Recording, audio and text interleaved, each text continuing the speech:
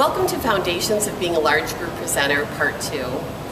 You may remember that in Part 1 we talked about preparing yourself for the lesson, and today we're going to be talking about preparing the stage for a really effective large group presentation. The first thing that you need to do is you need to eliminate visual distractions. Every item on the stage should have a purpose for the lesson that you're teaching. Please don't have your class's garbage can or a chair from last week's lesson sitting around. That'll only distract from what you're trying to say. Please only have props that you need for the lesson. Now, there is one little aside here, and that is, if you have a prop that you want to have hidden for a special surprise or sort of that aha moment that really gets kids' attention, that would be great. But what you really want to do is to create a setting that will help to make your presentation as most effective as it can be. Now, here's another point. Don't send kids into a large, empty, dark room.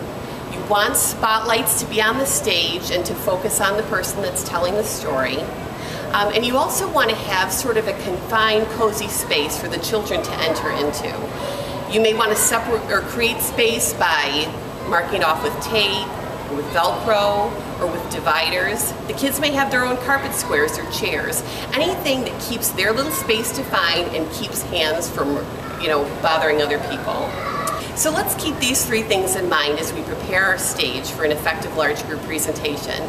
You're going to eliminate visual distractions, you're going to create a defined space for kids to sit in, and you're also going to have some spotlights that focus on the person that's telling the Bible story.